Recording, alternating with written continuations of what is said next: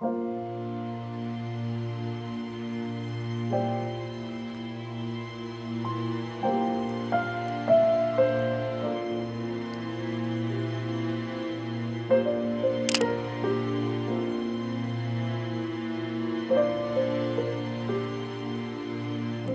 guys, and welcome to another video. So I've put myself up one of these swanky Capture One clips, which basically allows me to attach my camera there and take it off and put it on, with the idea being that it's basically quicker than unpacking my bag to get everything out, to get my camera out to take a shot if the light's changing. So essentially my camera is always on hand. Now I'm hoping this, coupled with this Micro Four Thirds GH5 Mark II, which you will have seen in recent videos, I'm hoping this is going to allow me to basically walk a little bit faster, cover more distance, and essentially get more shots.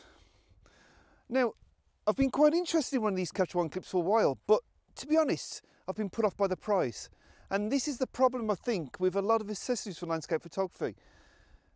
The reality is, the majority of them are unessential and also quite overpriced. But I'm hoping this could actually be a bit of a game changer. But what I'm doing today is I'm going to give it a good try out as I walk up towards the Cheviot, which is the highest peak in Northumberland. And I think what I'm going to do is, en route, I'm going to have a chat with you about accessories for landscape photography which actually are useful, as opposed to being total rubbish.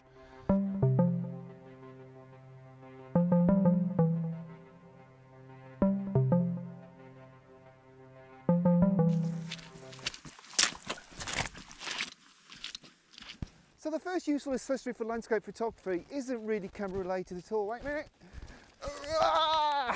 Oh, nasty! And that is basically decent footwear. Obviously I'm coming up the hill today, so I'm wearing boots, which are now very soggy. But my feet are still dry, and everything's still safe. But the reality is, regardless of whether you're going up a hill, regardless of whether you walk around a city, or even just going to the beach and sort of climbing on a few rocks to get that sort of perfect composition, the reality is you need some decent footwear.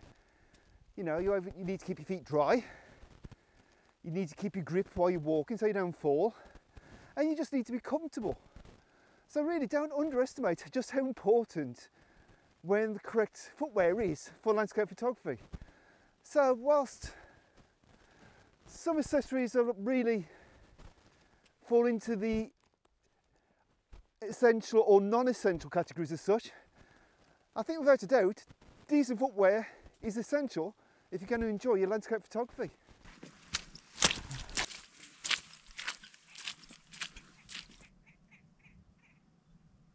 Yeah, I'm super pleased with the shot over there. I'm going to quickly show you what's happening.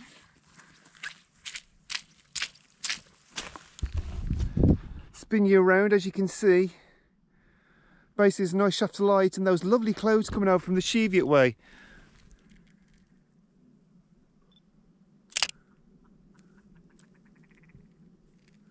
Yeah, I think I'm going to be really pleased with that one. And this one, basically what I'm trying to do is use all this heather here as my foreground interest.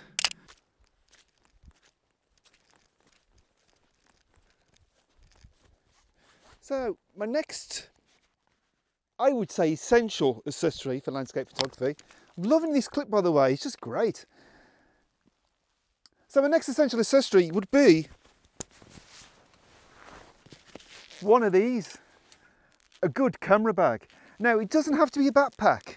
I know some quite well-known photographers who don't use backpacks at all, and what they do is they use a sort of shoulder bag, a messenger bag as such. And so then, especially if they're doing city stuff or doing stuff not walking miles away, they can actually just swing the bag around, get the camera out, get the lens out, so they don't have to bother one of these clips and things like that, and just change and got everything right by them. And if I'm shooting a wedding or commercial job, that's what I do. I have one of those.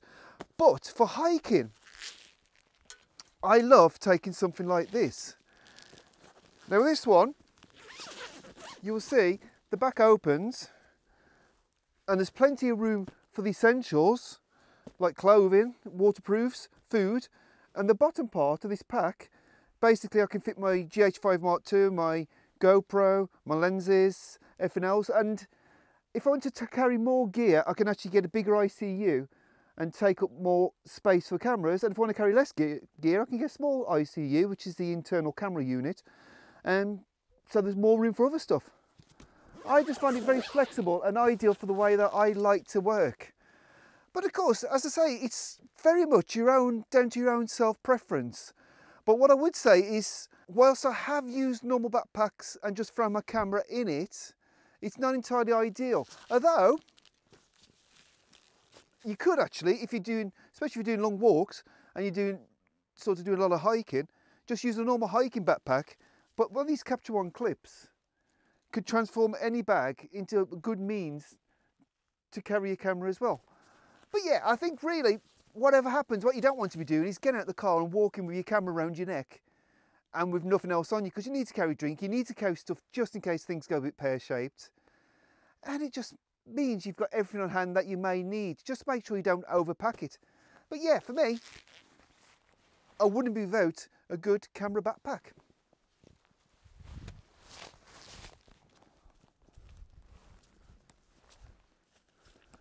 This is nothing short of horrible. And the problem with the Cheviot is it's actually quite easy to get lost, because unlike the lakes and stuff like that, you don't have loads of really well-made paths, and you don't have loads of sort of crags and things which sort of almost guide you the way up, but give you really good landmarks to know where you're going. But you have a big expanse of bleakness, especially if the fog kicks in. If you look over there in the distance, I'm not sure if you can see, but there's something happening on the hills. So that's definitely the clouds getting lower, which was the forecast, and I wonder if it's actually going to work. Is it going to pay off? I'm actually going to get a bit of fog. I'm not sure, but anyway, it wouldn't be the first time I've got to the top of the Cheviot and not seen a thing, so we'll have to see what happens. But of course the problem is, what do I do if the visibility goes and I'm not sure where I'm going? And the reality is, you need a map, and I think this is going to be my next almost essential accessory for landscape photography, and that is a decent map. And most of the time, I use a map on my phone now, which is fine. It's great because it'll actually tell me where I am. It's a GPS reading, it'll tell me exactly where I am. But you know what, sometimes, especially if your battery goes flat, or you might need your phone in case you need to call emergency services, something like that. Well, what I do, you know, the last thing you want to do is be up a hill without any power on your phone, isn't it? I always carry a paper map, just in case I can work out exactly where I am. Now, you may be thinking at this point, if I'm just going to the coast, I don't really need a map. And you know what, yeah, you're right. But the beauty of a map is if you actually have a good map for the area you're visiting, you can have a look at it, and you can almost sort of mark out where there's points of interest, you know, nice craggy rocks or sandy patches, things that you can use for foreground, so you can almost pre-visualise what you want to shoot in the first place. So basically a map's not only good for when you're actually out, it's also good for pre-planning. So I think, as somebody who has a ever-growing collection of maps, for me, maps are pretty much an essential accessory for landscape photography. And to be honest, you're never going to go wrong by having one in your bag, are you? Just in case. Anyway, I'm going to continue upwards and have a chat with you further up there.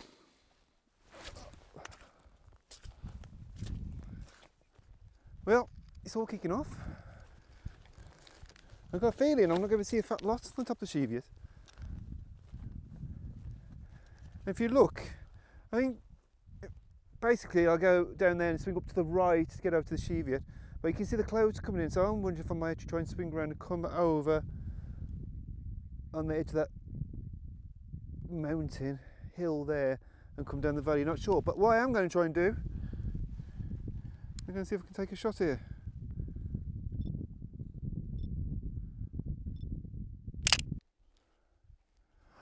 Oh wow, wow, wow, wow, look. Right guys, look what's happening. Can you see? We're totally coming in. In fact, I'm going to quickly switch the video camera on so you can see what's happening. Because it's a, well in fact, I'm afraid I'm not. I'm going to take a photo. I'm going to try and climb over. Well, climbing over is not the problem, it's again past the mud that's a problem. Ew. Squelch, squelch, squelch.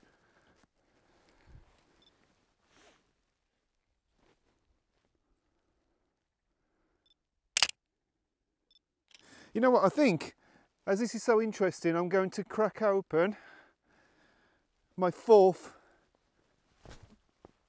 essential accessory. Maybe not essential, but something I like using, and I'm definitely going to use on this occasion. Come on, be honest. You probably knew it was going to be a tripod. Why am I using a tripod? I could be doing this handheld. Well,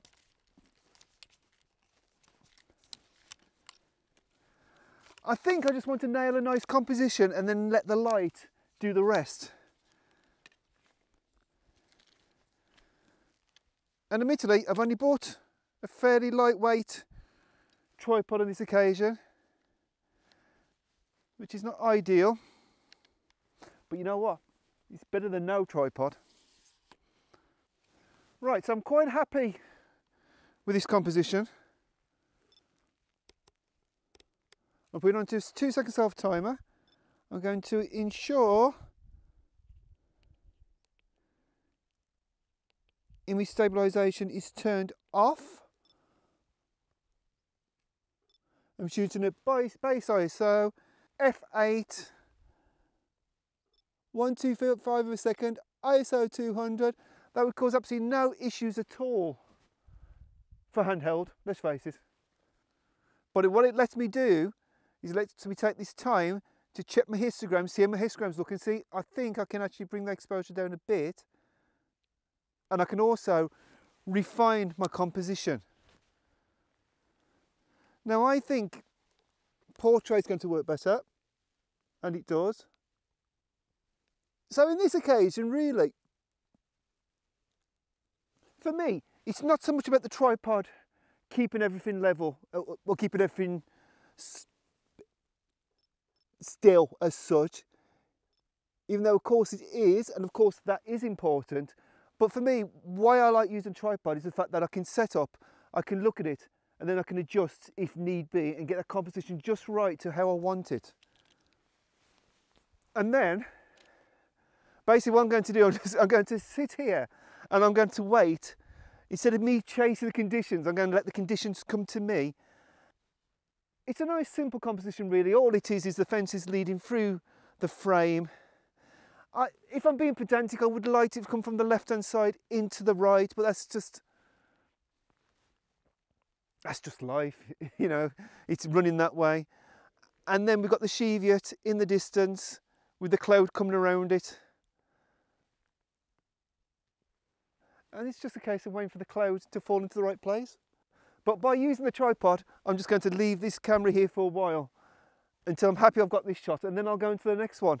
And it means, what I find is if I take a composition and then I'm waiting for something and I try to get back in the exact same place, I never get it exactly how it was. This makes it almost idiot proof. What I would say with this lightweight tripod is I wouldn't really risk putting too much, I wouldn't really risk using it if it was too windy, because it probably wouldn't be that much of a benefit. But for this is awesome. This is absolutely awesome. Right, so that's the shot. Really pleased with that one. That was really nice. Pea soup now. Absolute pea soup. Which leaves me a bit of a quandary, because I can't really see much point in going up the Cheviot now, because as you can see, I'm pretty much walking into fog and cloud. So I think what I may do is I may consider dropping back down into the valley. There's a nice waterfall down there, and that could be quite interesting. Right guys, and as if by magic, here we are at the waterfall. Actually, we're slightly above the waterfall. You can see behind me there, that's where the waterfall actually drops off. Pretty impossible to get down there at the moment, so it's a bit mucky and, well, it's very muddy, very slippy, very dangerous, a bit of a gorge. really wasn't worth the risk, a bit like coming back down from the Cheviot, you know, sometimes. Basically, it's not worthwhile dying for a photo, is it? Now, my last essential accessory for landscape photography is the humble polarising filter, which I've already fitted here. So basically what I'm going to do, I'm going to put it onto the screen of the camera. Now, a polarising filter is particularly good at cutting through reflections. So, as you can see in this example, without the polarising filter, basically all the bland white sky is just reflected off this water. But now if I turn the polarising filter, and it's a good idea to turn it slow. Sometimes if you turn it too fast you don't notice the benefits as such. But as you can see, the stream goes a lot darker, so no polarisation, polarisation. Now there are disadvantages with using a polarising filter. It does cut out up to 2 stops of light, which actually on this occasion is exactly what I want, because I want to try and exaggerate the movement blur of the water. And also it can vignette sometimes, depending what angle you are in relationship to the sun. Now obviously the sun's not shown at the moment because it's underneath that great diffuser of cloud. But you know, if you had directional sun, basically you want to try and be working 90 degrees to it. And if you start going off, then you might find you get cross polarisation, things like that. But all in all, a polarising filter is interestingly the only filter you can't really mimic digitally. So all the rest you can actually, to a degree, mimic. Even your sort of neutral density filters, you can get away to sort of create long exposures without filters. Polarising filter, there's not really that much you can do, so it is really the one filter that I will always carry with me, whatever. And that includes just going out for a family hike. I will just put a polarising filter in my bag, just in case I want to use it. Right guys, I'm going to take this shot and I'm going to put it on the screen. And that's it guys, that's the 5 things that I consider essential when I'm going out taking landscape photos.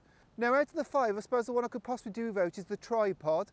But even then what I tend to do is I tend to take a little tabletop tripod. Sometimes I just want to take longer exposures, so by having a little tabletop tripod with me, that means I can still sort of balance it somewhere and hopefully get something. Anyway, I've got one final bonus accessory for you, and that is a head torch. I've lost count of the amount of times that a head torch has got me out of trouble. I always have one in my bag just in case I misjudge a walk and I might be walking back in the dark. And I know you could say that you could use the light on your phone, but it's never the same, it's never as good, and you've never got your hands free for clambering and things like that. So yeah, do yourself a favour, get a head torch, throw it in your bag, and even if you just forget about it, it's just there just in case. Hopefully I won't need it tonight, but I've still got a bit of a walk out to the car, so if I do, it's there. Anyway guys, I hope you've enjoyed this video, I hope you've enjoyed the photos. A quick update on the old Peak Design clip, which is, the camera's obviously there now, but the clip's still on my bag. Honestly, it's been a bit of a game changer to be able to just get my camera off and pull it and back on, and yeah, really impressed. You never know, if I did this video again, I may have add that to it. Anyway guys, I hope you've enjoyed this video. If you have, do consider giving it a thumbs up. Maybe subscribe to the channel if you haven't, and I'll see you again for another one very soon. Thanks again.